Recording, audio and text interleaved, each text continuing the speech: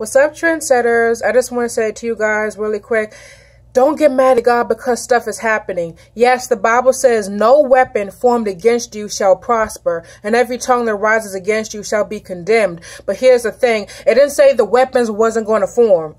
He didn't say people weren't going to talk about you. He said every tongue that rises against you will be condemned, which means everybody that talks about you, the Lord is going to deal with them. Every weapon that is formed against you, God is going to deal with that person. It's not going to prosper. He didn't say the weapons wasn't going to get formed. He did not say the people were not going to talk about you behind your back. He did not say the people were not going to try and break up your relationship. He didn't say people were not going to try and get you to make you lose your job. He didn't say you wasn't going to lose your mind for a little bit. He didn't say your kids wasn't going to start acting crazy. He didn't say your husband, your wife was going to start acting crazy. He didn't say that wasn't going to happen. He said the weapons are going to form.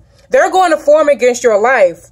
You're going to get frustrated. You're going to get tired. The enemy is going to try to use everything he can to bring you down. That is going to happen, but God said it will not prosper.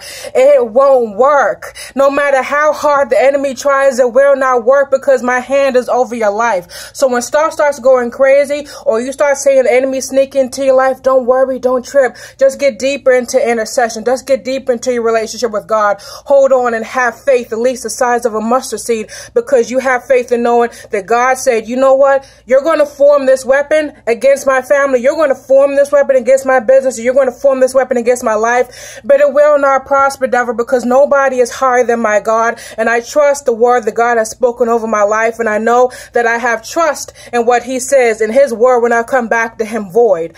So if anything is going to happen in your life and your stuff is going crazy, don't get mad at God. God did not say the weapons were going to form, honey. They're going to form. The devil's going to try you. The devil's going to test you.